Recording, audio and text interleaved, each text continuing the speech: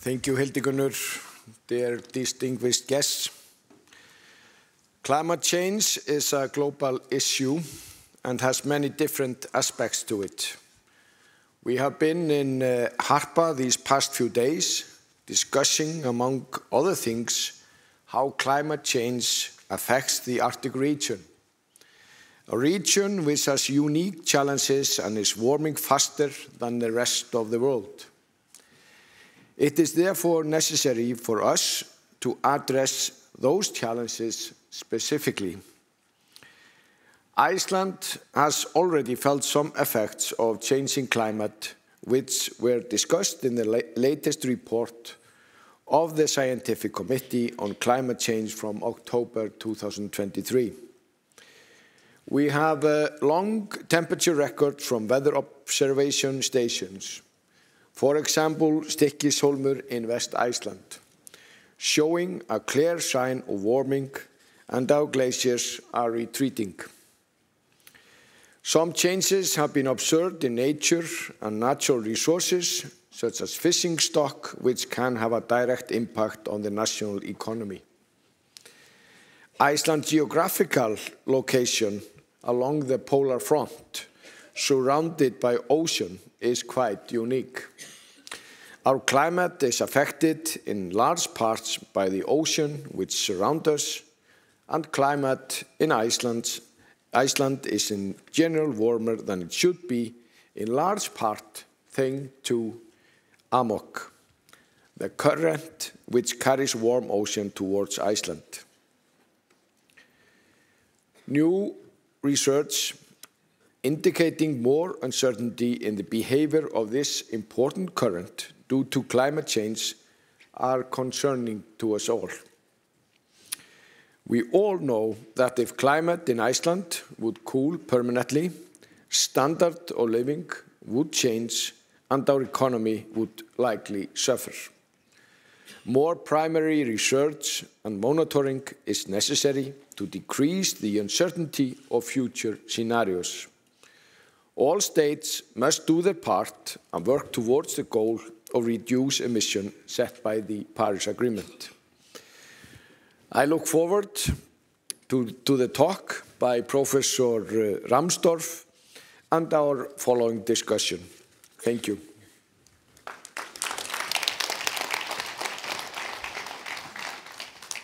Thank you, Minister Þórðarson. I'd next like to introduce Professor Stefan Rahmstorf. He is the head of the Research Department on Earth System Analysis at the Potsdam Institute for Climate Impact Studies and Professor of Physics of Oceans at the University of Potsdam. He is an outstanding and highly cited scientist and sought-after science communicator and speaker. So please, Stefan.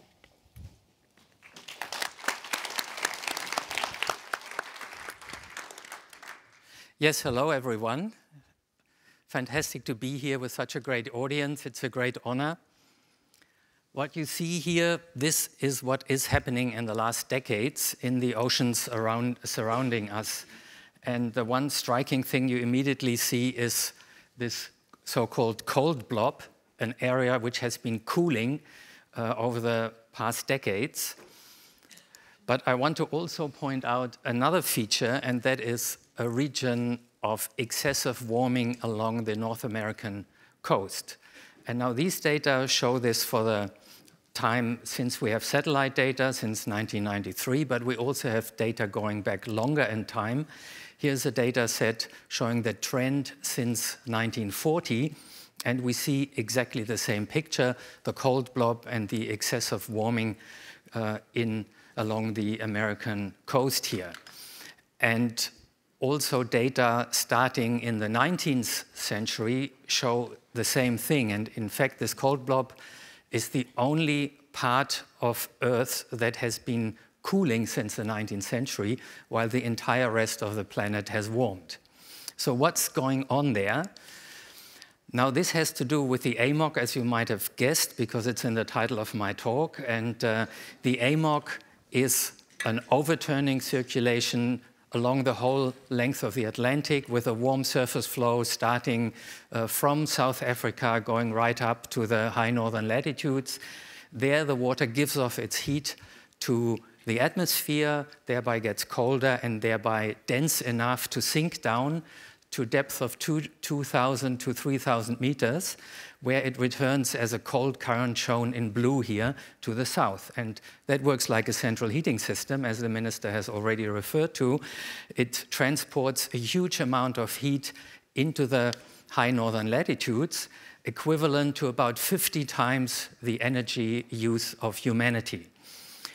And sometimes this is confused with the Gulf Stream, and that is because the AMOC flows along the Gulf Stream part of the way, but it contributes only 20% of the water flow of the Gulf Stream, but it is the majority of the heat transport to the north because of the fact that the return flow is very cold. So that temperature difference, of course, makes the net heat transport.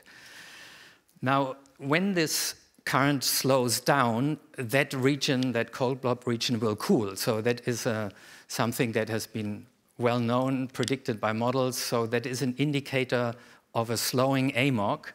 But also, this warming along the American coast is also an indicator of a slowing AMOC. It's a bit more complicated physics on a rotating sphere.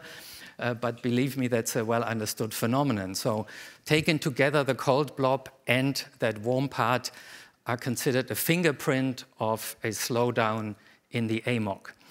And the cold blob, that's not just a surface phenomenon. If you plot the heat content anomaly in the ocean down to 2,000 meters, that area stands out just the same. And so it indicates a slowing AMOC. Why would the AMOC slow down? It's because this region of the cold blob is not only cold, but it's also freshening. So the salinity is declining, and that makes the water less dense and therefore harder to sink down. And actually, in the cold blob region, the salinity now is the lowest since measurements began 120 years ago. And why is the salinity declining there? That's a result of global warming. We enhance the water cycle, more evaporation in the subtropics, more precipitation into the high latitudes. Then there's additional melting sea ice, melting glaciers, melting Greenland ice sheet, all contributing fresh water, diluting the ocean waters there, and slowing down the AMOC. Now, the AMOC has a very powerful effect on climate, and you can see that in a model if you shut the AMOC down. You can do that by dumping a lot of fresh water in the North Atlantic, then the overturning stops, the AMOC dies down, and then you get this kind of temperature change pattern. First of all, you see a really shocking cooling in the Nordic seas, 20 degrees Celsius in annual mean temperatures. But you can also see the entire northern hemisphere cools, the entire southern hemisphere warms. And that, of course, is not a future projection. This is just the effect of the AMOC alone. I will later come to the effect when combined with global warming.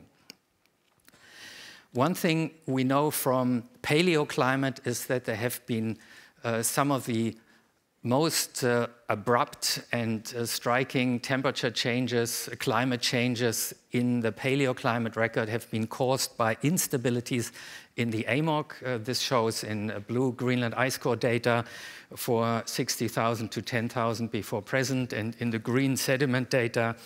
And I have studied these abrupt glacial climate events since the 1990s, so I could give you an hour-long talk on those. But here, I don't have time for that. And let me just say that the concern about instability of the AMOC actually originated from paleoclimatologists. I'm thinking, for example, of the famous American oceanographer Wally Broker, who warned that climate change would not necessarily proceed smoothly, but there could be disruptions of ocean circulation and so on.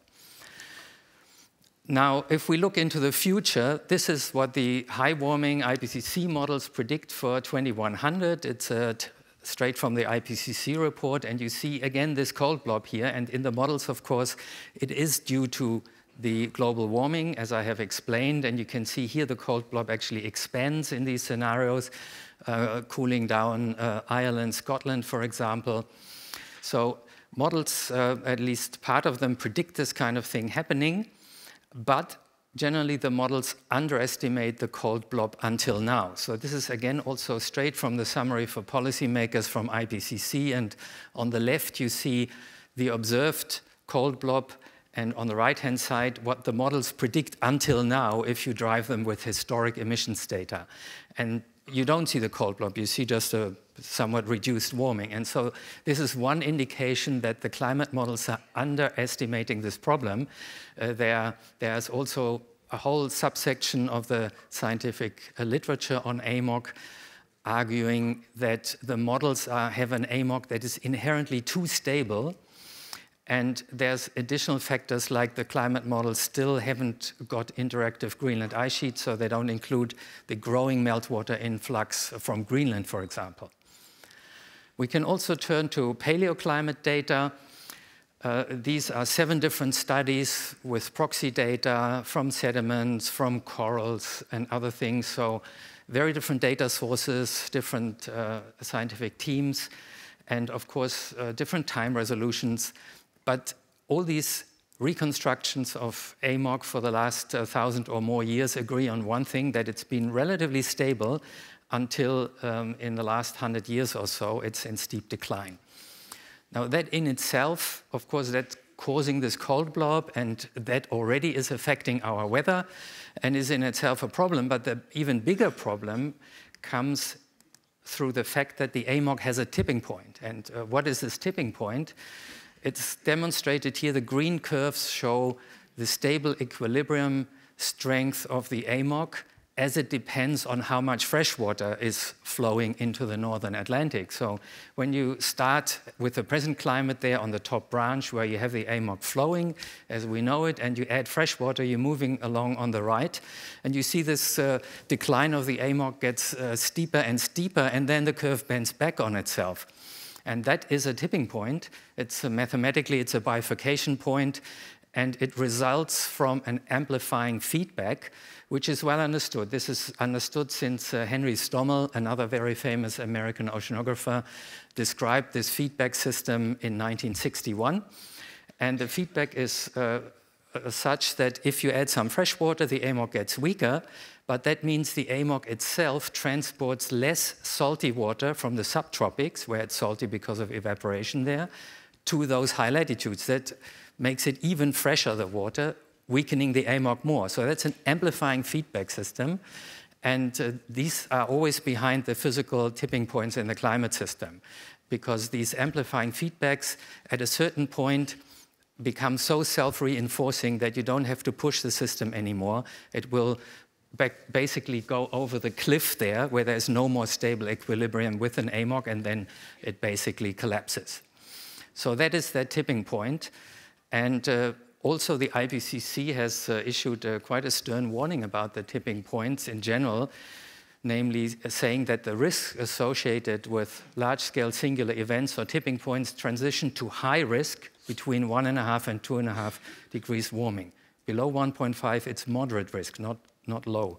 So that is a real problem, and it's one of the reasons why we should really try to stay as close to 1.5 degrees as possible. A new study that is still a preprint, that hasn't been peer-reviewed yet, shows that what happens with those climate models that have continued beyond 2100. That's not been shown in the IPCC report. There's around about 30 of these models, and 9 have, since the IPCC, continued their runs further into the future. And for high emissions, that is the red curves, all 9 of these collapse the AMOC. And you can see that here. It happened already by 2100. They're well on the way to collapse, but the last bits happen after 2100. And even some of the moderate emissions or low emission scenarios, some of those models also get a collapse in AMOC, despite the fact that probably these models have a too stable AMOC.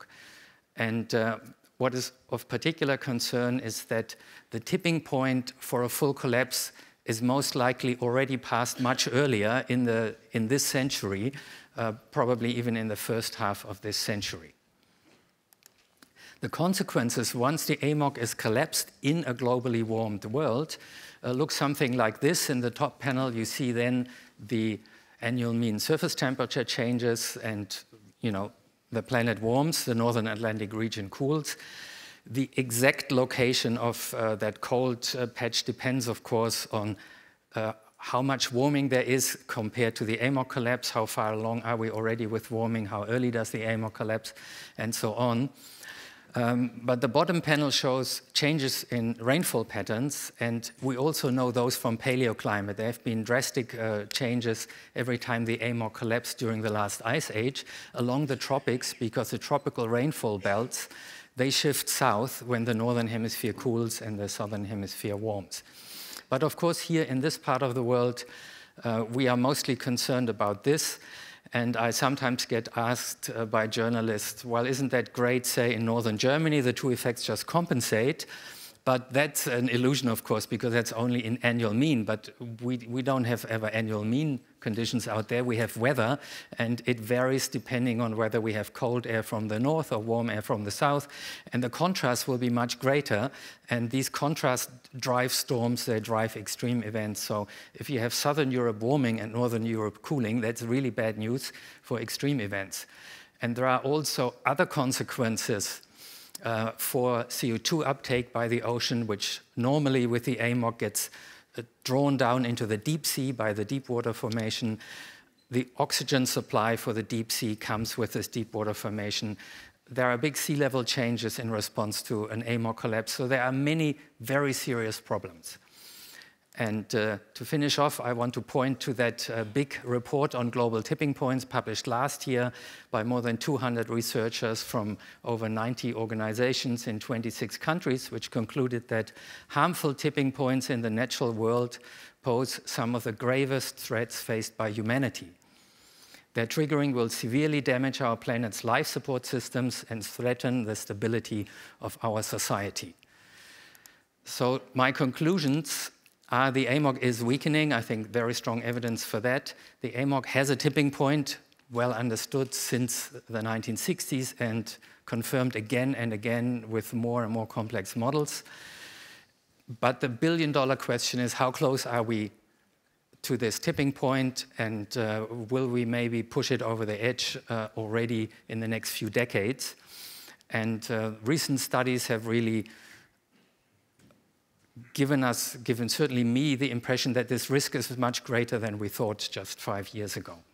And this is why a group of AMOC experts has come together to write an open letter to the Nordic Council of Ministers, which points out to that risk and says, please take this very seriously. We need more risk analysis. And most importantly, we hope that the Council of Nordic Ministers uses its diplomatic clout that it certainly has in the world to push for more deep and stringent and rapid emissions reductions. And I'm very grateful that I have the opportunity here today to hand this letter to the Climate Minister Þórðarson.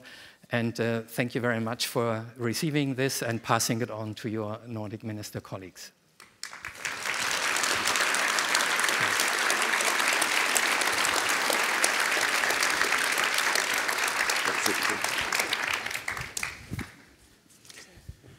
Well, I would though like to use the opportunity to thank you and your colleagues for all the work you have been done. This has already been